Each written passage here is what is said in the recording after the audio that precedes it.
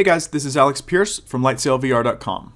DDC stands for Derived Data Cache. And the short answer to the question is yes, you can move it, yes, you can delete it. If you just delete it, then the next time you open your project, it's going to rebuild the cache, so it's going to take longer, and it's going to come back to the same size. But if you have a lot of old projects, this still might be helpful to delete it and sort of clear out your cache. Depending on your system, maybe the better way is to actually move your DDC to an external drive. If you have a team, it's actually best to use a shared DDC on a network drive that every user can access. Okay, let's jump in. If you see under App Data, under Unreal Engine, it's using 30 gigabytes.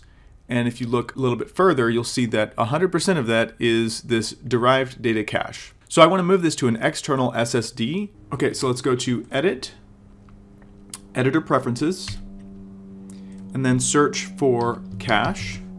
And you can see here, there's two different folders you can change. So let's go ahead and change the local derived data cache. I'm going to put this on a fast SSD drive, select folder, and then you'll see it says restart now. Okay, now you can see it's got to recompile all my shaders.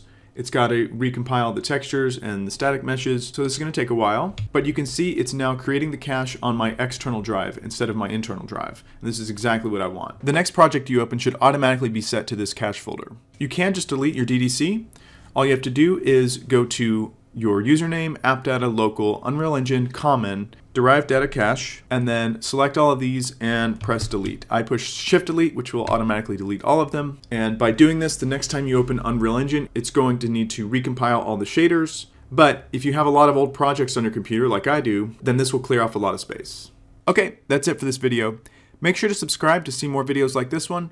Let me know in the comments if you have any questions, and I'll see you in the next video.